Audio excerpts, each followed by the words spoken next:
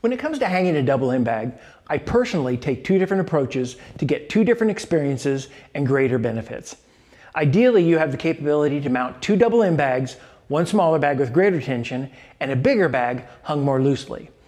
The smaller, tighter bag helps develop reaction time, hand speed, and punching endurance. You want to stay close to the bag with your foot touching the anchor, constantly moving your head and your hands every second of the round. When you use the bag this way, it demands focus and energetic intensity that you then have to match. On the other hand, the larger, looser bag provides greater range of motion, with more of an emphasis on rhythm, movement, and timing.